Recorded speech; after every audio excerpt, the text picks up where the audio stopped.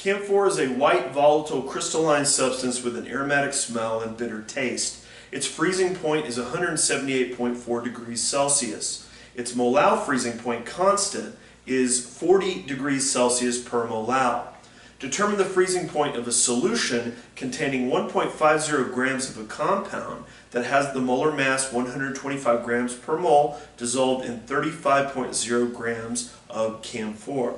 So, okay, let's get organized with all of our data that we're given here. And it says its freezing point is 178.4 degrees Celsius. Now, its freezing point, this is the, it's not the solution, it's the actual camphor. Camphor. So I'm going to, everything that applies to that we'll keep right there. Its molal freezing point constant is 40.